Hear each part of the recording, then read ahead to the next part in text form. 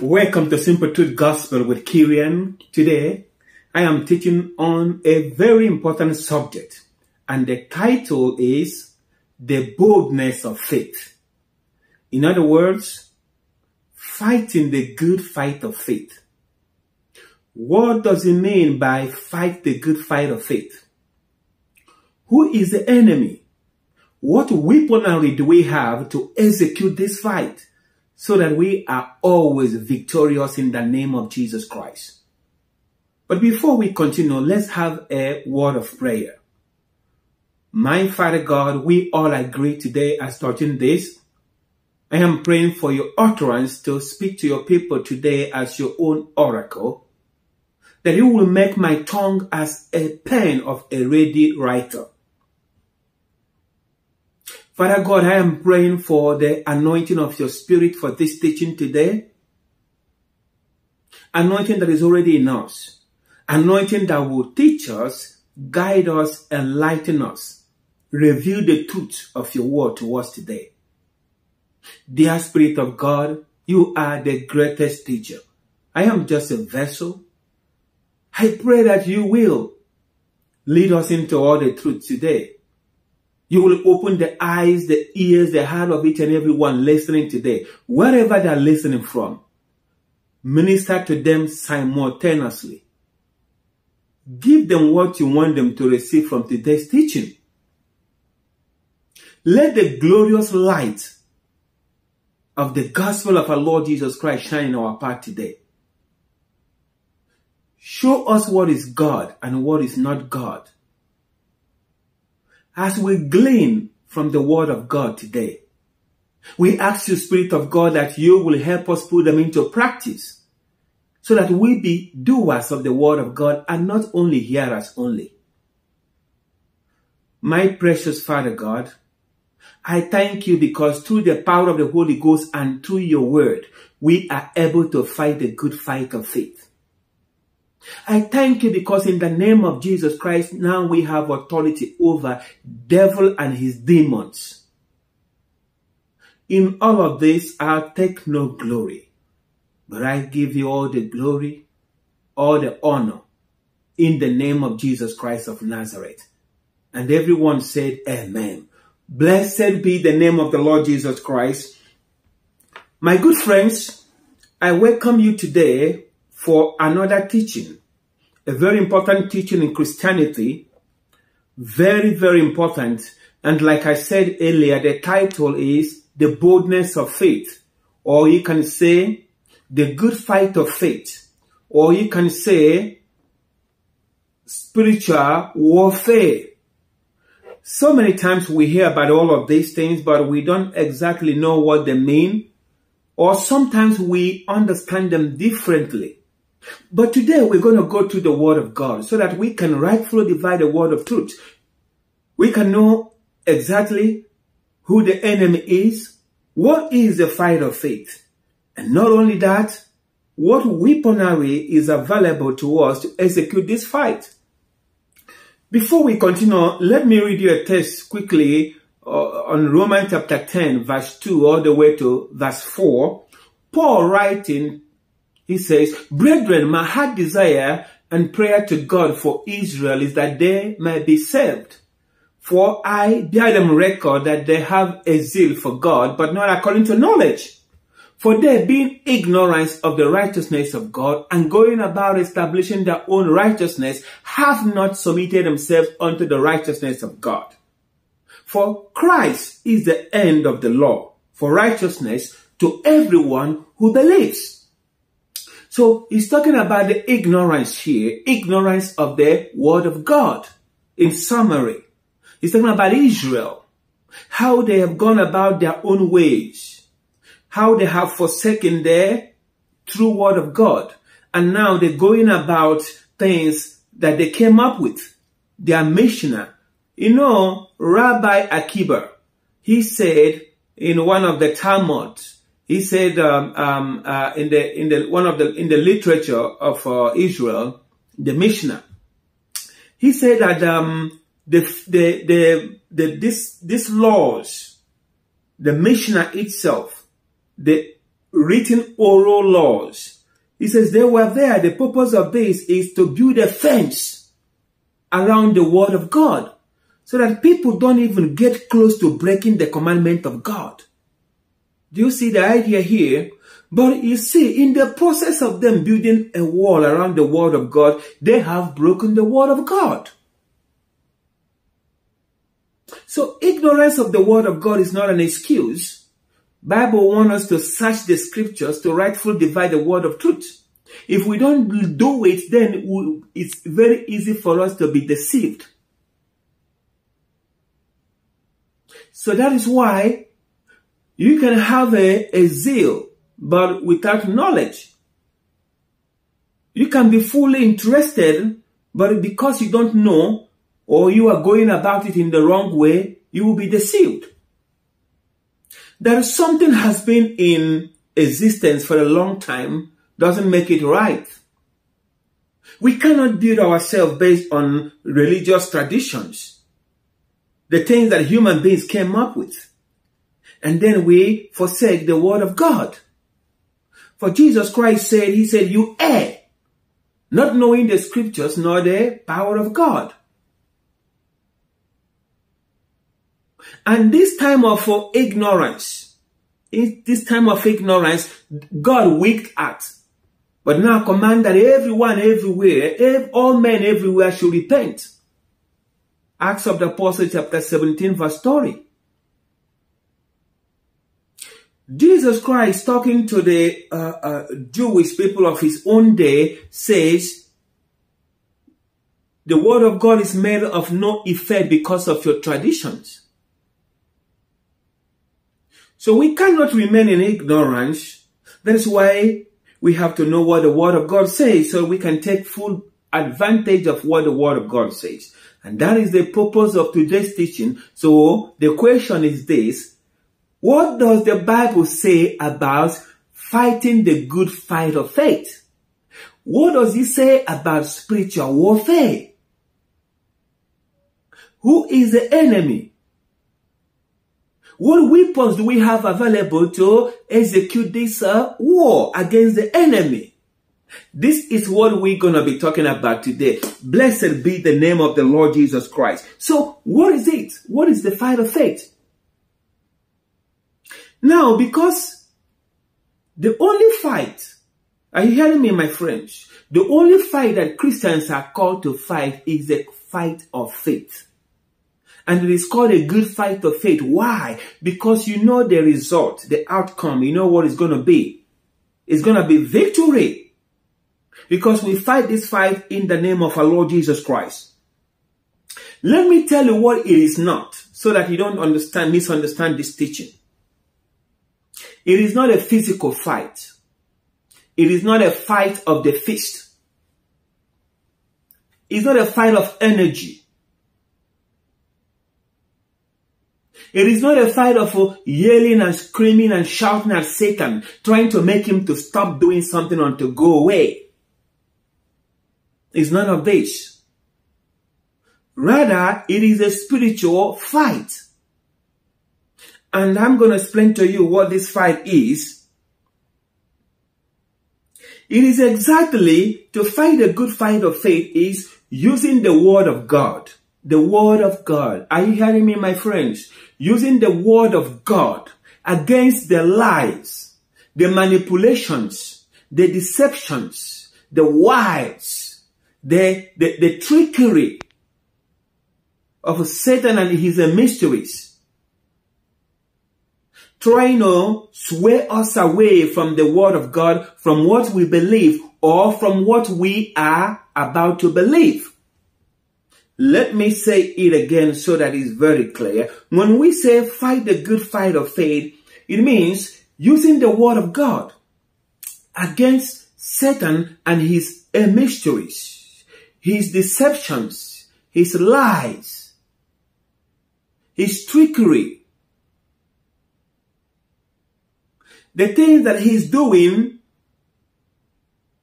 the thoughts that he's bringing to our mind, his imaginations, using the word of God against these things so that they don't prevail. so that they don't stop us from taking the full benefit of what the Word of God says, or they don't make us lose faith, so that we are not deceived because of these tactics of the enemy.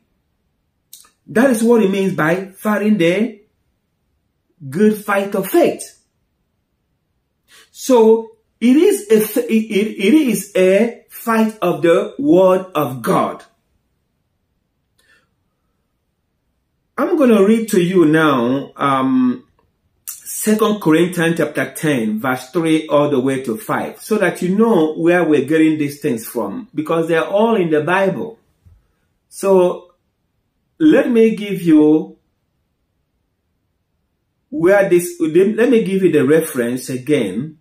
2 Corinthians chapter 10, 3 to 5, so that you will understand exactly what I'm saying. It says, "For though we walk in the flesh, we do not war after the flesh. For the weapons of our warfare are not carnal, but mighty through God to the pulling down of strongholds, casting down imaginations and every high thing that exalts itself above the knowledge of God, bringing into captivity every thought to the obedience of Christ." Let me break it down so that we can get a hold of what he's saying here. He says, though we walk in the flesh, we do not war after the flesh. He's saying, even though we live in this world, remember, once you are in this world, you cannot have a life that is free from persecution, if you're a Christian, from temptation, from all kinds of problems. No, they will come to you. But the good news is that you will prevail over them. That's why we fight the good fight of faith. So he says, though we walk in the flesh, we do not war after the flesh. But the weapons of our warfare are carnal. He said they are not carnal. I'm sorry. The weapons of our warfare are not carnal. So he's telling you that the weapons we have, he says they are not carnal. They are not physical. They are not yelling and shouting and screaming and shaking. He says, but they are mighty through God, which means they are from God. And these weapons, remember, I'm gonna take you to that place when we discuss about the weaponry we have available to fight against Satan. But we are not at that point. We're not at that point yet. So we're going to hold on to what these weapons are. We're going to visit that part later on in this teaching. But now he's going to let you in on what we are fighting. Remember, I say the only call that the only fight Christians are called to fight is the good fight of faith. So what are we fighting against? Like I said earlier, he's going to list them now. He says they are mighty through God to the pulling down of strongholds. And he's going to tell you what the strongholds are right now. Casting down imagination is number one of them. Imagination. What is imagination? There are pictures that are painted in your mind because of what you have seen or because of what you heard. There are pictures that the enemy will paint in your mind. And the purpose of this picture is to get you to think about them. You begin to meditate on these pictures. And the moment you begin to do that, you begin to give it life and strength. And it will get bigger and bigger to the place that it will challenge your faith. And it will even take over you, your thoughts, or your mind completely. So he says, casting down imagination. Imagination is one of them. He says, and every high thing that exalts itself above the knowledge of God. So what are the high things that exalt themselves above the knowledge of God? Like I said earlier, the wiles of Satan, his lies, his trickeries, his thoughts, his ideas, the things that he's put in our mind. Remember, the mind is the battleground. You're going to win in the mind, or you're going to lose it in the mind. That's where the battle starts. And that's why he's going to whisper to your spiritual ears those thoughts, those ideas, those imaginations. He would like to bring those things to you just to get you involved in them. And if you don't stop, if you don't cast them down, that's what the Bible says here. It says casting down imaginations. If you don't cast them down and you begin to meditate on them, feed on them, you begin to give them life, they will grow out of proportion to an extent that you probably cannot be able to handle it anymore. So these things are the problems. These are the things that we are fighting against. So what did I say? I said we use the word of God against these problems that we have listed now. Now we have identified that the fight of faith is using the word of God to cast down imaginations, ideas, wiles of the Satan, his deceptions, his trickeries, the things that he's doing, the thoughts that he's bringing to our minds, using the word of God to cast them down and bring them to naught, so that they don't deceive us or put us in the place where we doubt our faith, or in the place of weakness or unbelief. Now, remember that once you are born again, you become Satan's enemy. Why? Because you defected. So he's going to do anything possible trying to get you down or get you out of this place, because he knows he lost you. So because he does that, the Bible says we are not ignorant of his devices. We got to know the enemy we are dealing with, how he operates, his modus operandi, so that we are able to follow up with him. We are able to put him in the place where he belongs. Remember, when I say put him in the place where he belongs, it is not by might, not by power. It is by the Spirit of God. This race is not to the swift, neither is this battle to the strong. It is God who is at work in us, both to will and to do of his good pleasure. And because of this, we can do all things through Christ Jesus Christ who strengthens us. So I do not boast on my own accord, on my own ability, but I boast in that one that dwells in me. And his name is Jesus Christ of Nazareth by his Spirit. Baruch Hashem Adonai. Blessed be the name of the Lord Jesus Christ. Jesus Christ fought this good fight of faith. Remember that text, fight the good fight of faith, we find that in 1 Timothy chapter 6 verse 12. He says, fight the good fight of faith. Lay hold on eternal life, where you are also called and have professed a good profession before so many witnesses. That word profess there can also be translated as confess. So you can see the connection between fighting the good fight of faith and confessing words. What is the meaning of confession? Confession means saying the same thing in consent, which means if the word of God says, I am blessed, you ought to be bold and say, I am blessed in the name of Jesus. If the word of God says, by his stripes, I am healed, you got to say, in the name of Jesus Christ, I am healed by the stripes of Jesus. So we say the same thing the word of God says. So now you can see the connection between fighting the good fight of faith and confession. So it is a fight of mouth, confession, speaking the word of God in consent. If you read further, you will see, if you read further, verse 13, it tells you about what Jesus Christ did. He demonstrated a good example of confession of words. Remember when they took him to Pontius Pilate? And Pontius Pilate asked him, are you the king of the Jews? He says, my kingdom is not of this world. If it was, my servants will fight for me.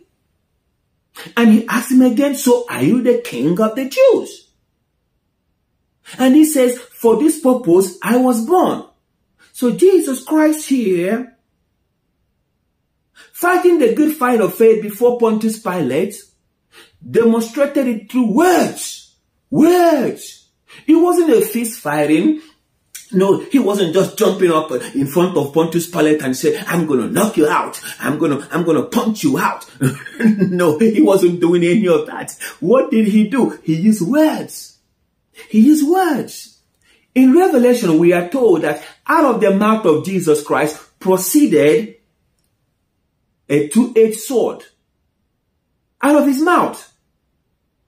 And remember the battle of Armageddon, which will in the valley of Armageddon, in the plain of Megiddo. When the nations of the earth, Bible tells us, will gather against Jerusalem, trying to destroy Jerusalem. And all of a sudden, Jesus Christ will appear in his own white horse, with his angels, with us together with him.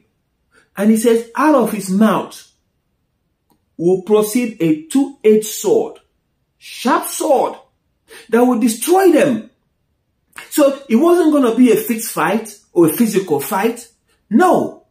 His words will destroy every one of them. And the Bible tells us that the blood will go like miles away. The blood from that destruction. So Jesus Christ also demonstrated this. You remember his temptation at by Satan in the wilderness after he fasted for 40 days. Satan came against him, trying to make him turn the stones into bread, to jump from the mountaintop, from the temple top. He showed him the glory of the world and asked him to worship him. But remember what Jesus Christ did. He wasn't fighting Satan and was using his hands and say, I'm gonna fight you right now. If you don't get out of here now, I'm gonna punch your lights out. No, the Savior of the world didn't do that. Rather, he said, it is written. It is written. You see, when we engage in spiritual warfare, we're not supposed to be tired. No, because it's not a physical fight. It's a fight of the word of God, using the word of God against the enemy. So it's not like we're going to be punching. You see, we're not supposed to engage ourselves like Paul says he doesn't engage himself in punching the air or running in a circle. No, he doesn't. What he says, when I land my punch, when I land them, I hit something. When I go places. I don't run in a circle. I don't run in a circle without getting to a destination. He's telling you about how to fight the good fight of faith. It's going to be your words. Not shadow boxing. You want to hit the target right there at the spot. You don't want to be running in a circle without getting to a destination. You want to, when you take off, you get to your destination. Baruch Hashem Adonai. Blessed be the name of the Lord Jesus Christ. That is what he's talking about, fighting the good fight of faith. Now, I'm going to talk about who is the enemy here, so that you know the credential of the one that you are dealing with, his resume. Because we are not supposed to be ignorant of his devices, so that he doesn't take advantage over us, or we are not taken unawares. But we got to know who he is, how he operates, his modus operandi, so that we will always put him in the place where he belongs, in the name of Jesus Christ of Nazareth. Now, remember that Satan is a created being. He was created as Lucifer, which means the light bearer. The one that covers. And until iniquity was found in him, he was cast out of heaven as a resident. Even though he still has access to heaven, but he's no longer a resident there. He was cast out. Because he was puffed off in pride. I will ascend to the north. I will be like the Most High God. And God told him that then you will be cast down into the earth. And that's what God did. So, who is this enemy we're talking about here? The Bible tells us that he is the accuser of the brethren. In Revelation, the one who stands before the Lord accusing you day and night in the presence of the Almighty God. That is this guy we are talking about. In 2 Corinthians chapter 4 verse 4, the Bible says he is the God of this world. If you are still not a Christian, a believer in the Lord and Savior Jesus Christ, he is still your Lord, your God of this world. Remember, even though we are in this world, we are not of this world. Jesus Christ praying to the Father, he said, Father, I'm not telling you to take them out of this world, but to keep them from the evil one. So if you're not born again, Satan is who? Your God. We have only two families. Two families. The family of God Almighty and family of Satan. There are no middle grounds. That will be deception. In Revelation chapter 12 verse 9, the Bible calls him the one that deceives the whole world. Look at what he does. Deception. There is no power. He got none. He used to for Christians, but not anymore. So he functions through deception now. And the Bible says he deceived the whole world. Even those that you think that they are very strong. The guy knows how to deceive them and cause them to fall from their faith. In John chapter 8 verse 44, the Bible says he is the father of lies. When he speaks of his own. No truth is found in him. None at all. No truth. He started lying from the beginning. He's still lying up to this present day. In 2 Corinthians chapter 11 verse 14, the Bible tells us that he has the ability to transform himself into angel of light. So if you're expecting to see someone dressed in a red suit with horns and the pitchfork in his hand, and he will arrive and say, hey, the accuser of the brethren is here. Howdy, howdy. You're going to be missing him. He said that he transformed himself into angel of light, which means he takes that which is true and he will pervert it a little bit so that you are deceived. He comes in like the light. So if you are not sharp with the word of God, you will be deceived easily. That is why you see so many people in the church who are deceived. Even in pulpits, angels of darkness turn into angels of light. So therefore his mysteries, his demons, his evil spirits will be manifesting themselves as ministers of light. Thereby so many people are deceived. Because they will say, but we heard him, he spoke the word of God. He quoted some scriptures. No, don't be deceived. Not everyone that speaks the word of God or quote the scripture is a Christian. That's why you got to rightfully divide the word of truth. You got to judge them by their fruit.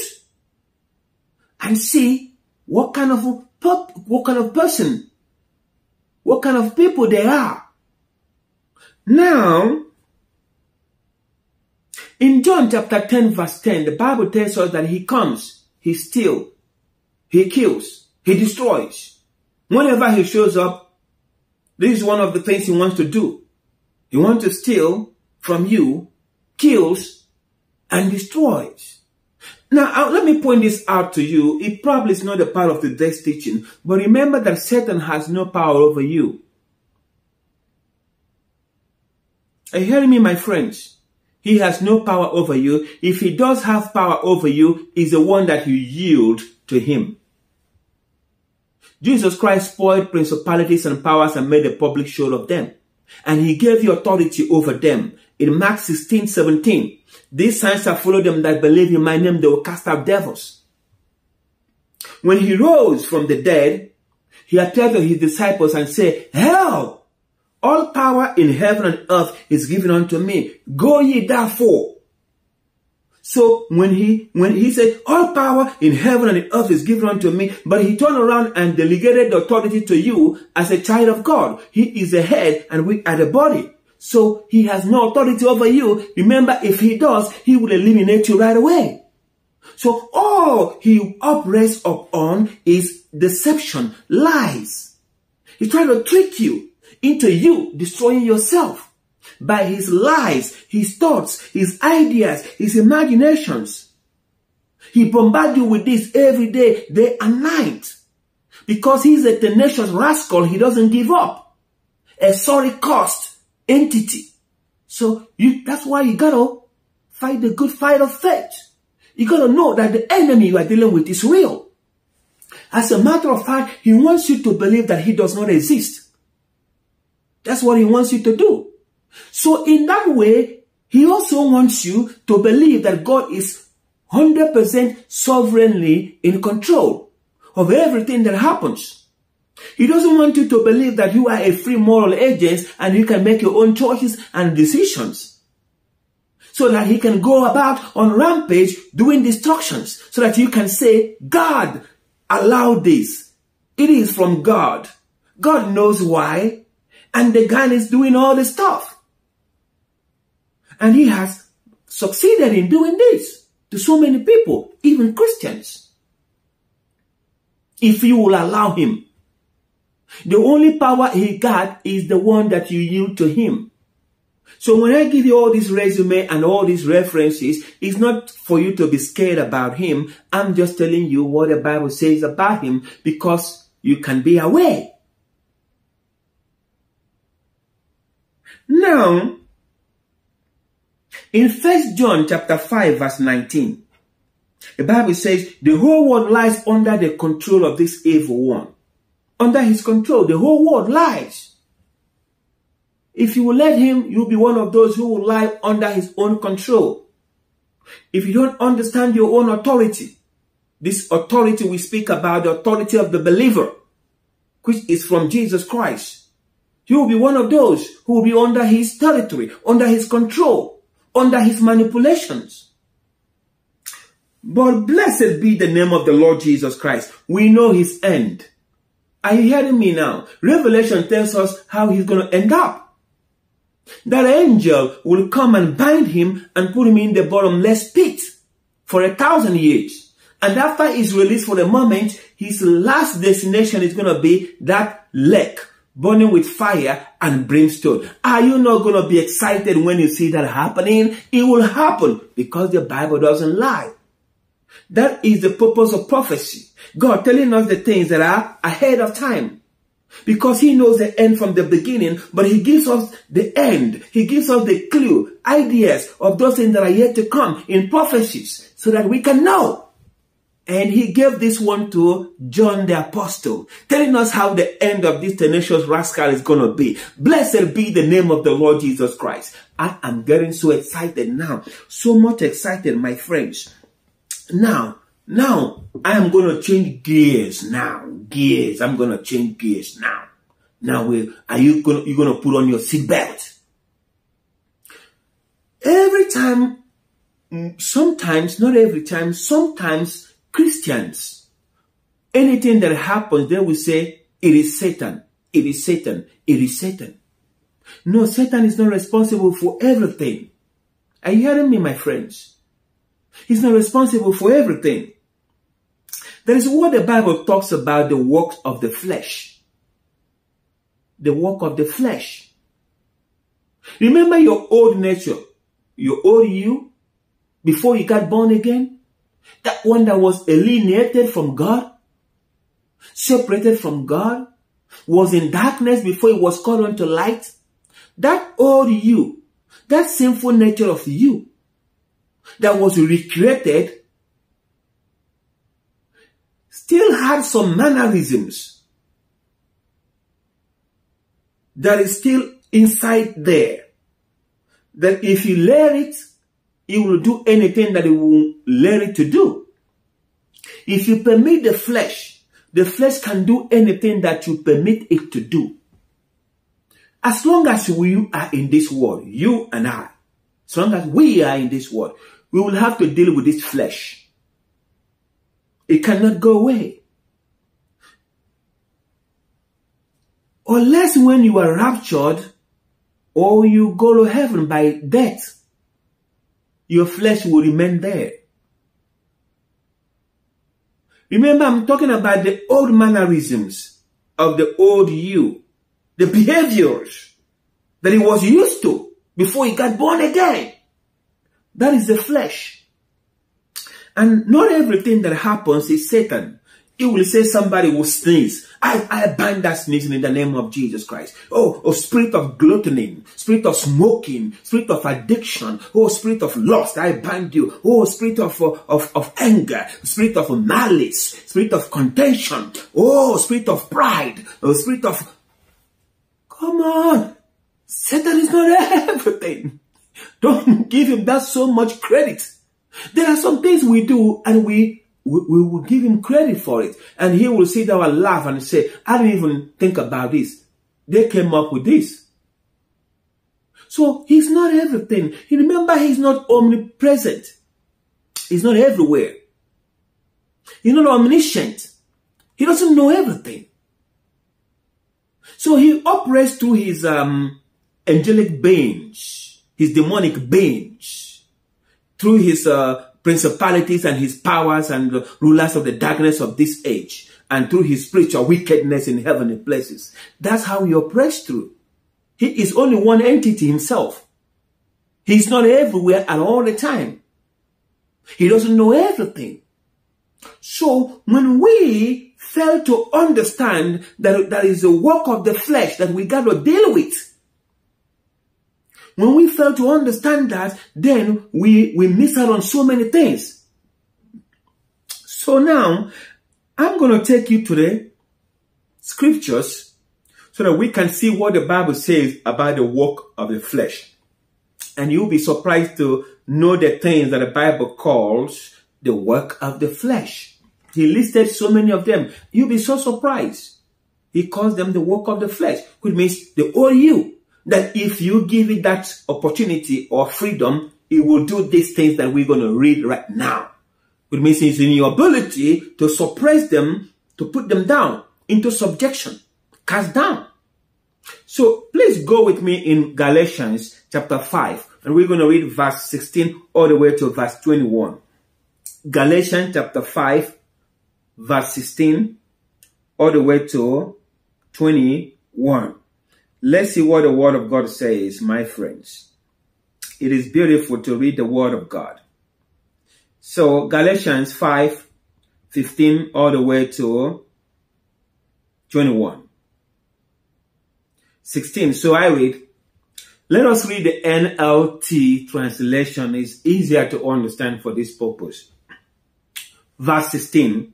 So I say, let the Holy Spirit guide your lives.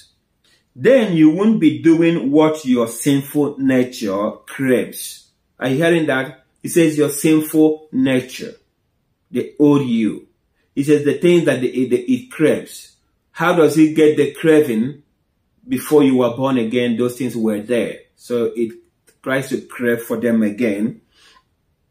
Verse 17, the sinful nature wants to do evil, which is just the opposite of what the Spirit wants. And the Spirit gives us desires that are the opposite of what the sinful nature desires. These two forces are constantly fighting each other, so you are not free to carry out your good intentions.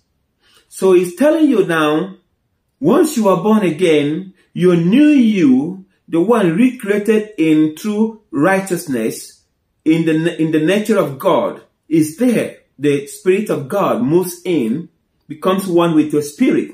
But the old nature and its mannerism is still there, trying to surface. So it's constantly battling with the Spirit.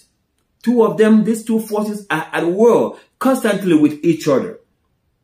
Verse 18 says, but when you are directed by the Spirit, you are not under obligation to the laws of Moses. Verse 19, when you allow the desires of your sinful nature, the results are very clear. It's telling you now the nature, those flesh, the work of the flesh. It's going to tell you what the results are. It says when you allow, which means it is under your control to allow this or not. And it lists them, number one, sexual immorality. impurity, lustful pleasures. So he's telling you, somebody will come up and say, I bind the spirit of lust. But he's telling you here is a work of the flesh. It's not a demon. I bind the spirit of pornography. It's telling you here it is what? Lust of the flesh. So we're trying to separate the things that are, so we don't say everything is Satan. So you got to know your own responsibility as well. The Bible tells us. And the list continues. It says idolatry. You see? Sorcery. Hostility. Quarreling. Jealousy. Outbursts of anger. Selfish ambition. Dissension and division. Are you hearing? Do you hear the list, my friends? And remember, some of these ones here, we will say, they are bigger than the other ones. No, in the sight of God, to miss the mark means to miss the mark. Sin is sin. So, 21 continues with the list of them. Envy. Are you hearing that? Drunkenness. Wild parties. The other sayings like this, let me tell you again, as I have before, that anyone living that sort of life will not inherit the kingdom of God. So you see all the things that are listed here, but remember that it says that sort were, this is the way you were before you got born again. But because you got born again doesn't mean that these desires and these cravings went away. They're still there. But you got to know that this is the work of the flesh. That you got your own part to play. That Satan is not everything. Are you hearing me, my friend? Now, what are you going to do about it? Galatians 5:24. In Galatians 5:24, it says, and they that are Christ have crucified the flesh with their affections and lusts. So he says, if you belong to Christ, you have crucified the flesh. You crucify the flesh when you got born again. It is a continuous thing that you got to crucify the flesh with affections, the affections of the flesh and the lust of the flesh. This is the solution. And we're going to continue with the solution here. He says, you crucify. It doesn't say you cast out. It is something that involves your own participation, your own resistance. It doesn't say cast out this lust and these affections of their own nature. No. Say crucify them. Bring them to naught. In 1 Corinthians chapter 9 verse 27. Now let's read Ephesians chapter 4 verse 24. Ephesians 4:24. And that you put on the new man, which after God is created in righteousness and true holiness. He wants you to put on that new man. The one that you got that day when you got born again. And he's telling you that you are the one to put it on every day. He says, after God is created in righteousness and in true holiness. It is your own duty, my friends. In 1 Corinthians chapter 9 verse 27, Paul says, I put my body under and I bring it into subjection. You are the one to put this body under and bring it into subjection. Don't say Satan this, Satan that. He's not everything. As a Christian, you got your own part to play. So remember that when we allow the works of the flesh to take place, we intensify the spiritual warfare. We make it hard on ourselves. When we allow this work of the flesh to take place in us. When we don't resist them, when we don't put them under subjection, it is the end result is there. We intensify the fight of the fight. The fight of faith. We intensify this fight. Now, in Romans chapter 8, verse 13. Romans chapter 8, verse 13. For if we live after the flesh, we shall die. But if we, through the Spirit, do modify the deeds of the body, you shall live. Through the Holy Ghost. If you modify the deeds of the body, which means the Spirit of God, remember, is already in you. By the help of the Holy Spirit, you can modify the deeds of the flesh.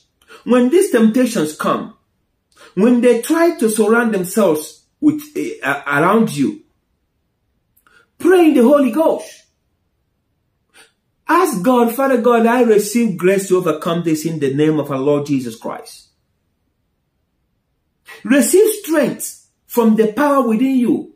He says, through the Spirit of God, you can modify this. And what is the Spirit of God? He is in you, one with you. Those that are joined with the Lord are one spirit with him. He will never leave you nor forsake you. He has come to lead you into all the truths, to show you the things yet to come, to bring to your memory the things spoken to you in the Word of God. He is right here. Out of his belly shall flow the rivers of living waters. So you pray in the Holy Ghost. Draw strength from within. And when you have done that, my friend, flee temptation. Flee. The Bible tells us to flee temptation. Don't stand there on your own abilities and say, I'm going to overcome it. Flee temptation. Joseph did with Potiphar's wife. The Bible tells us. He did.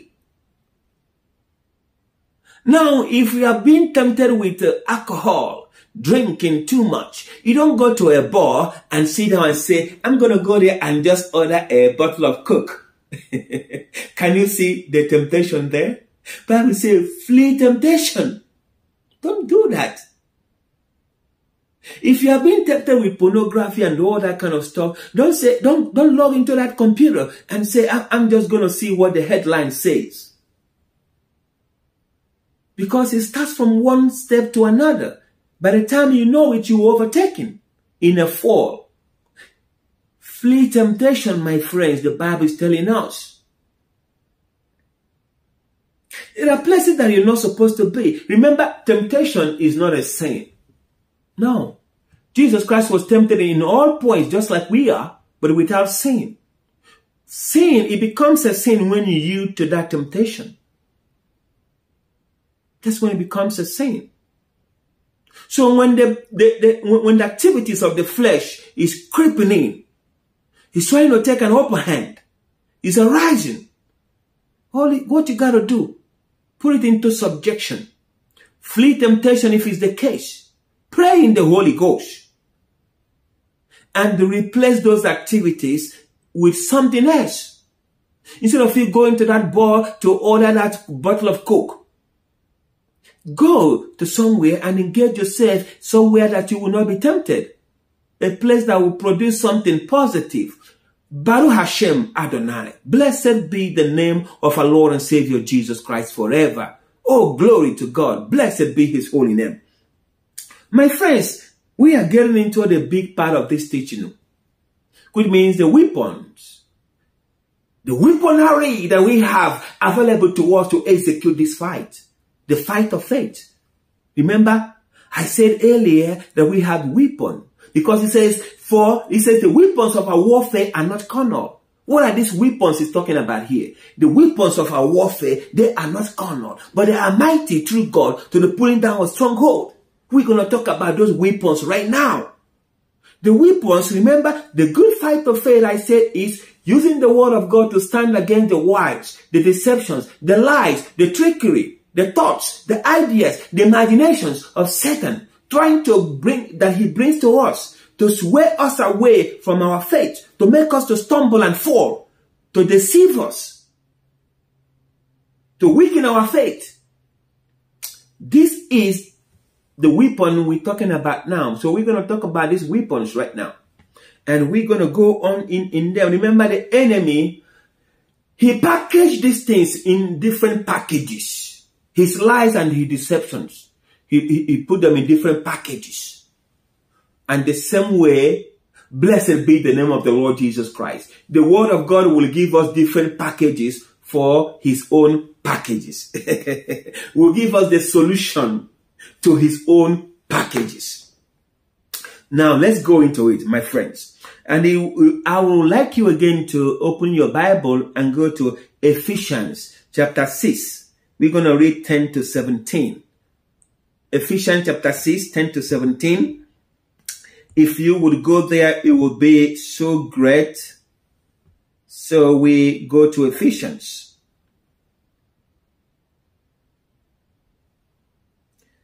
I said Ephesians chapter 6. We're going to read from 10 all the way to 16, and you will see the weapon that is available for us. These weapons, I call them, to execute this fight. Remember, your enemy is not human beings. They are not your enemy. Your enemy is a spirit that they are yielding to. The influences, that is your enemy. Human beings are not. You don't fight human beings. Please don't. The purpose of this teaching is not for you to fight human beings. We don't fight human beings. We fight the influences, the spirit they are yielding to. If they are coming up against us, or if these spirits are coming directly to us or through people, that's when we deal with them. And we don't deal with them with physical fight.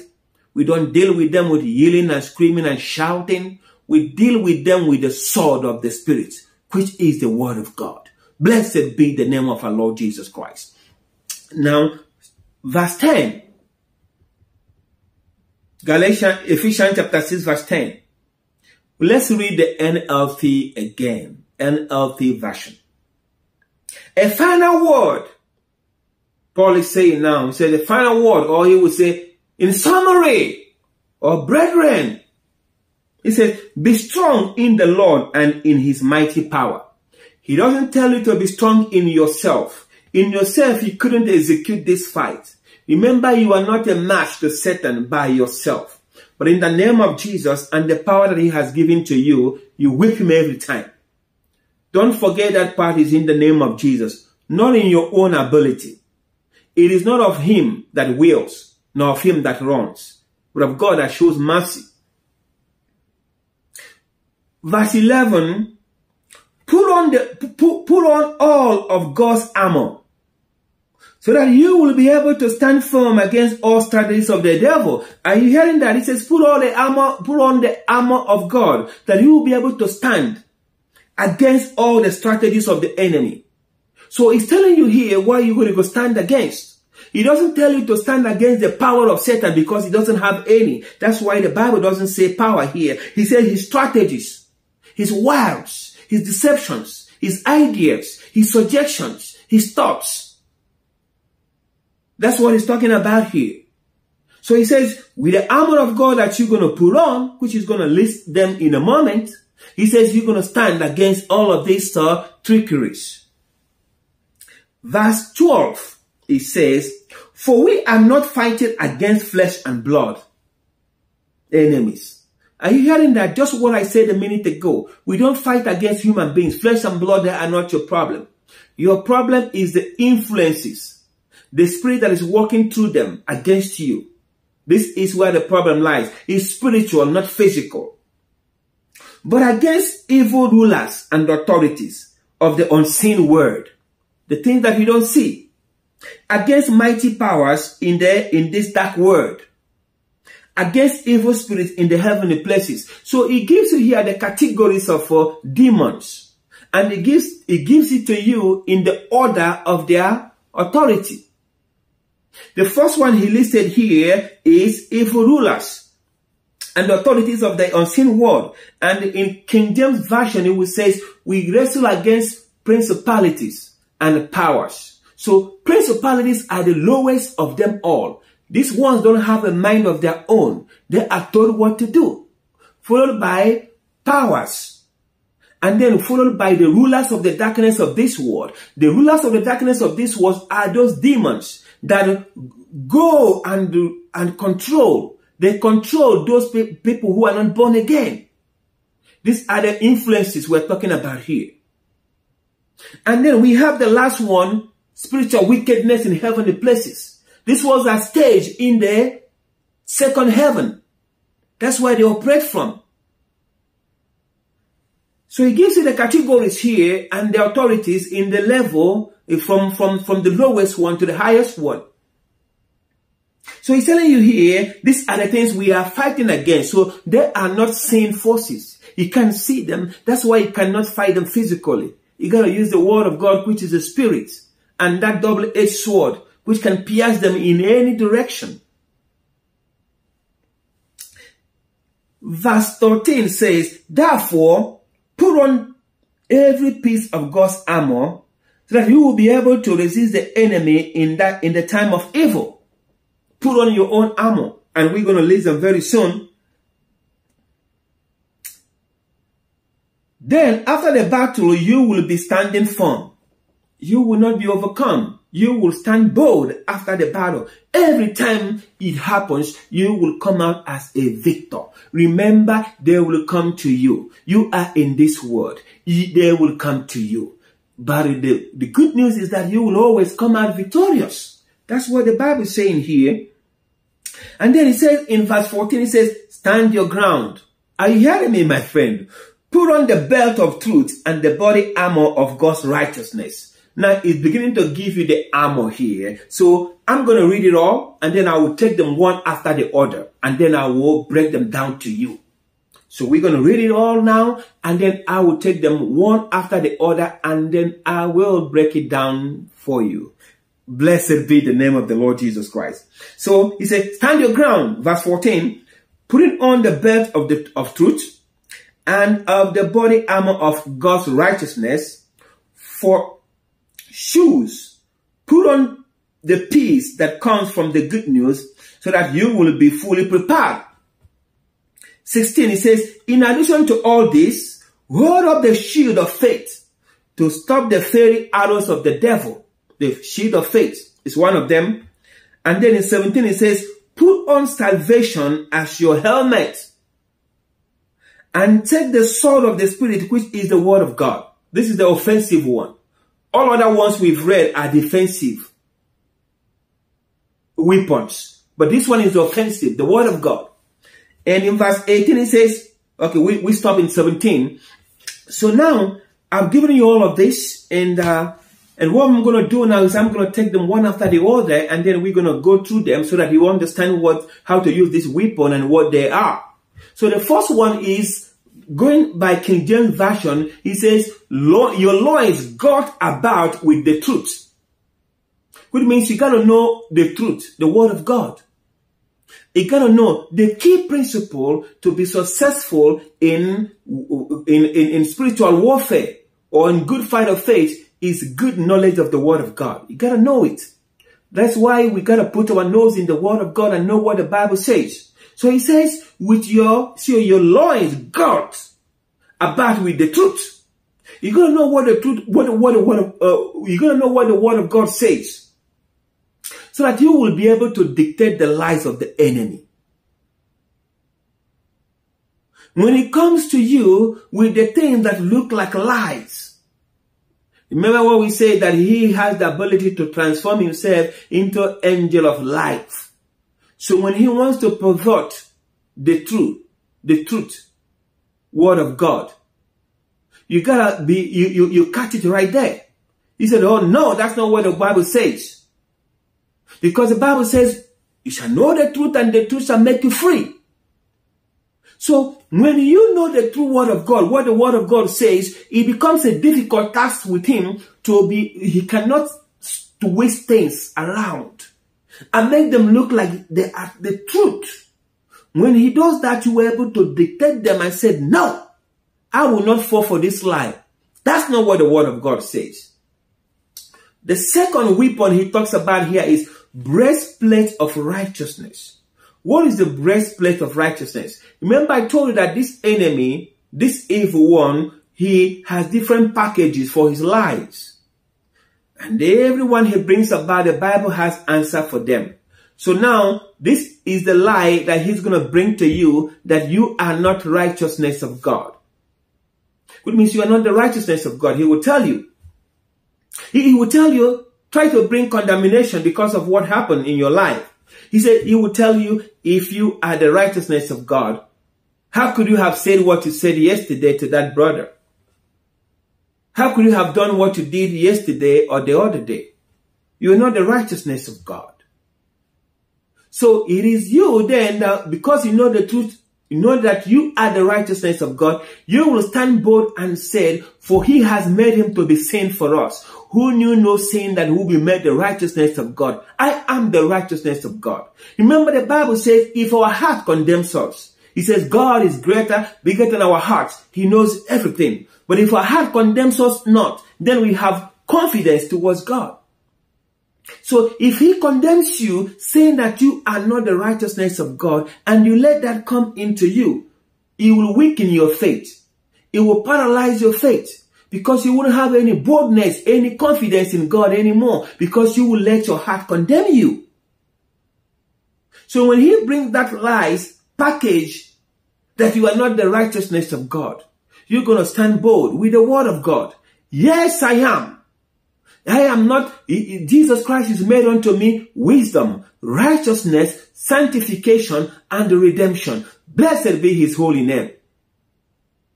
And he's going to take off, because the Bible says, resist the devil and he will flee from you. He says, give no place to the devil. Ephesians chapter 4 verse 27. And he says, whom goes about, roaming like a lion, seeking whom he may devour. But he says, resist him in your own steadfastness. You got to resist him with the word of God. And he got no choice but to flee. Flee is for one to run like in terror. That's what it means to flee. The third weapon we got is the sword with our feet. Sword with the preparation of the gospel of peace. He will bring another package of lies to you. Says there is no peace between you and God. There is no peace between man and God. Adam broke that peace. You don't have any peace between God and man. It's war. It's destruction. That's what you're going to get. But you're going to stand bold and say, the word of God made it known to me, makes it known to me that peace is now between God and man because of what Jesus Christ did.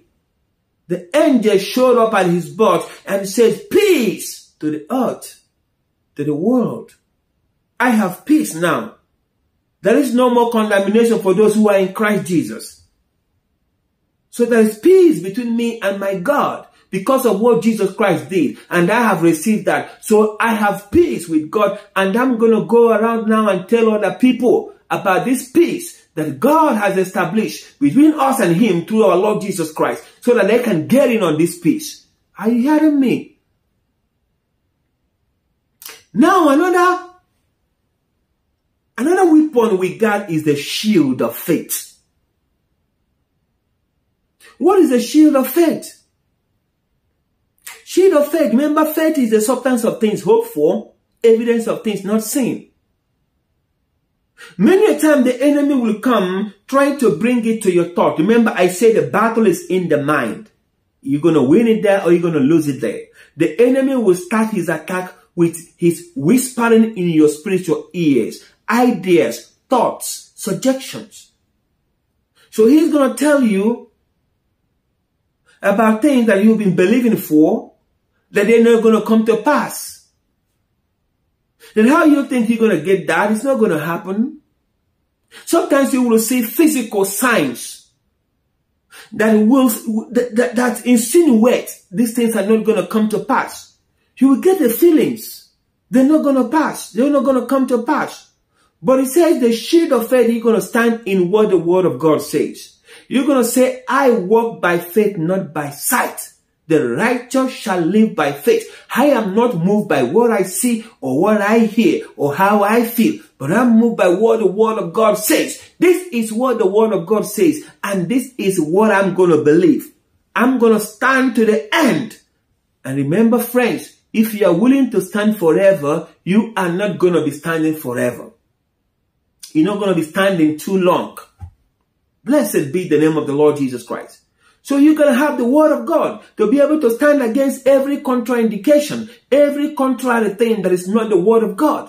No matter how they appear to you, but in physical sight, on hearing, or in feeling, stand in the word of God, the word of truth. He will never fail you because the word of God will always endure forever. Remember, the heavens and earth will pass away, his word will not.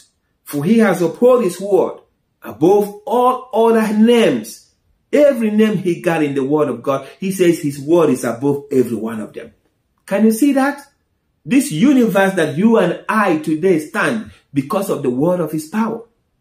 So you got to know what the word of God says. He's not a man that he should lie. If he says he will do this, he will do it for you. Now, the other one is a helmet of salvation. Another package that the enemy will bring is a package of you trying to question if you are born again or not, if you are saved or not. Remember, Paul speaking to Timothy, he mentioned about two fellows.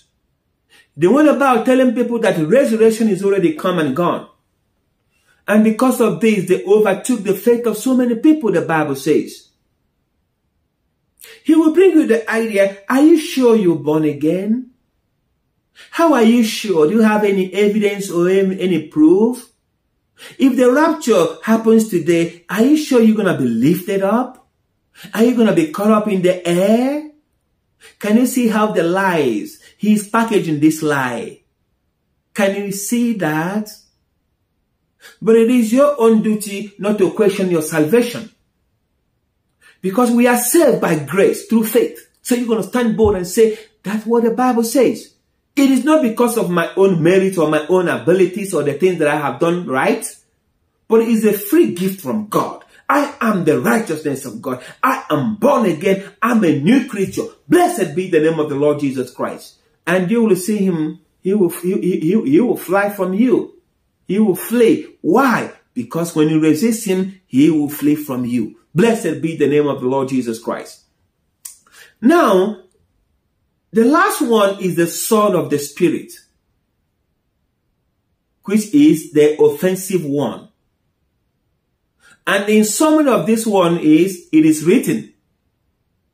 The sword of the Spirit, it is written. That's the fourth. This is how Jesus Christ handled it in his temptation in the wilderness. Everything that Satan brought up, it is written. Jesus said, it is written. It is written. Man shall not live by bread alone. It is written. It is written. So, you got to know. That's why I say the most important thing is that you got to know the word of God. Because the sword of the Spirit is the word of God. You got to know what the word of God says. So that however he comes to you, against you, you got to use the sword of the Spirit. That double-edged sword against him. And he will have no place in you. But you will live every day, not hoping that you will never get temptations or be in persecution at all. But you are living every day with the confidence that this thing shall come. But in the name of Jesus Christ, you are already more than a conqueror, a victor, a success, a wonder to this generation. Blessed be the name of our Lord and Savior Jesus Christ. Friends, I have come to the end of today's teaching. If you are listening to me right now, you are not yet born again. Or you are a member of the church, but you don't know if you're born again or not. For the simple reason that you don't understand what it means to be born again. Now, let me explain to you what it means to be born again. To be born again means that you put aside your goodness, your merits, your charitable works, everything that you have done in the flesh. You put them aside. And now you come to Jesus Christ. 100% depending on him. You believe that he is the Son of God. He died for your sins. God raised him up from the dead on the third day. And now personally you invite him to come into your life and be your Lord and your Savior, and you begin a good new relationship with him. That's what it means to be born again. So if you have not done this, or maybe you were born again a long time ago, but you backslidden, You are no longer in fellowship with God, with Jesus Christ. Now is the opportunity for you to reconcile, to receive Jesus Christ today as your Lord and your Savior, because there is no other way.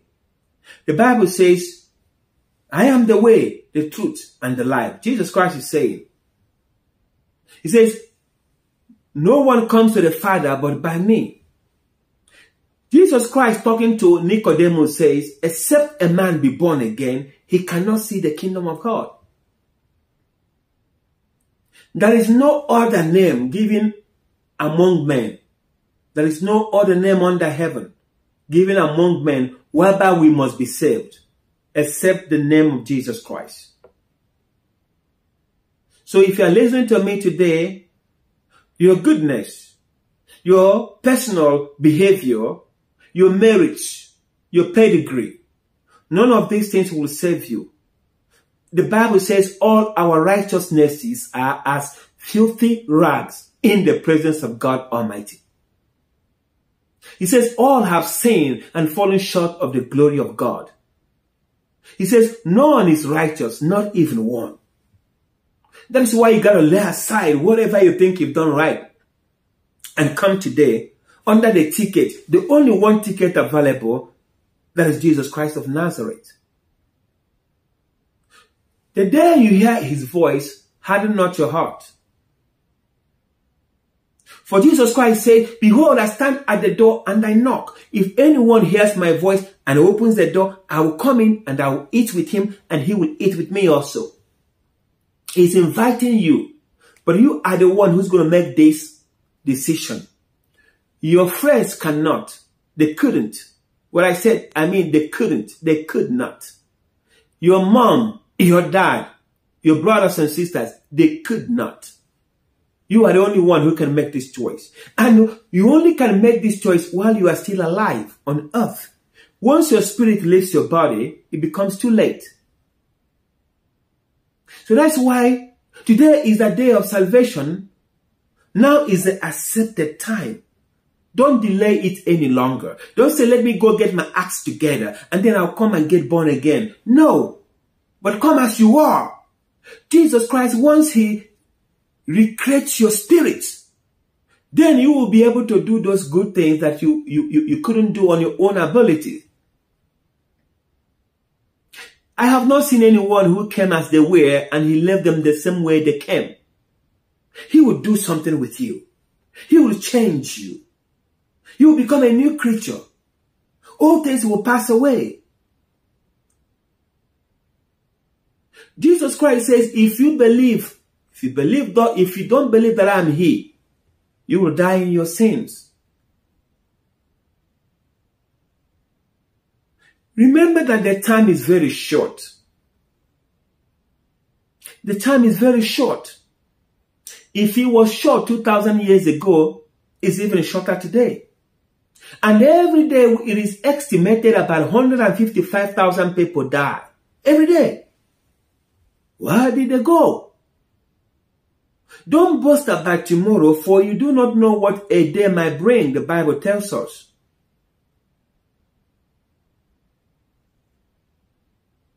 It is a free gift. Remember that all you're doing is to receive what is already made available by faith. It is the grace of God. Jesus Christ already paid the price. He died for our sins. He was crucified. Our iniquities, our sins were laid upon him. He became sin for us, that we become the righteousness of God. So what do you got to lose? It's a free gift. You don't want to go to hell, friends, because hell is a real place. Remember, we live in the age of grace, where God is merciful right now, giving you a long time for you to repent. But there will come a day of judgment when his wrath will be poured out. When those who have rejected Jesus Christ while they are alive will be cast into a lake burning with fire and brimstone. It is a real place. It's not an imagination. It's not a metaphor. It is a real place.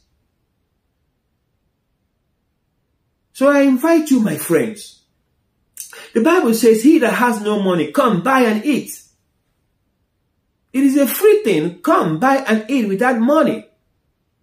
David said to Jonathan, there is only but one step between me and death. That statement, you can change it today and say, there is only but one step today between me and heaven. And that step is Jesus Christ of Nazareth. And receive him. Remember when Jesus Christ was crucified, he was crucified with two individuals who were guilty of whatever they did. That's why they were crucified. Both of them, they had equal opportunity to go to heaven that day. They have equal opportunity to receive Jesus Christ. But one of them did. Just one of them did. What happened to the other one? The opportunity was presented to them equally, but one took advantage of it. Don't be that one that says no and then goes to hell. But be that one that take advantage, that will take advantage today, advantage of saying, Jesus Christ, I want you in my life. You are my Lord and my Savior. I receive you today with my whole heart.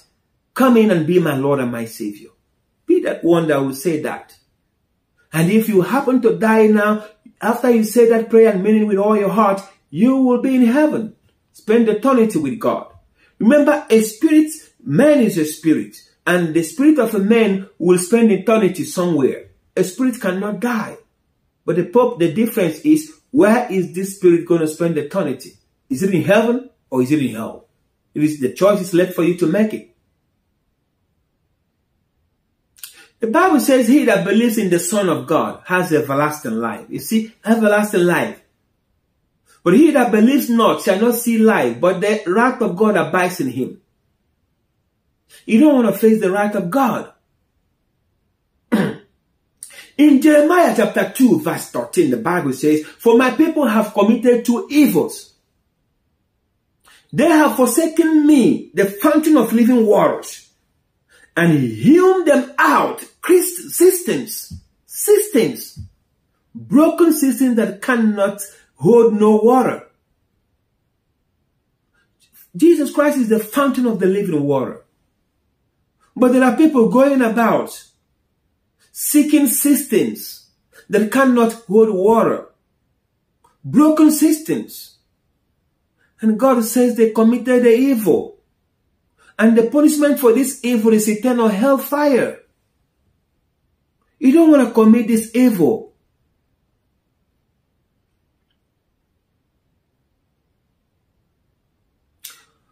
Remember that we don't have to labor for the meat that perish. The Bible tells us. But we got to labor for that meat that endures for everlasting meat. For eternity. He says, which the Son of Man shall give unto you.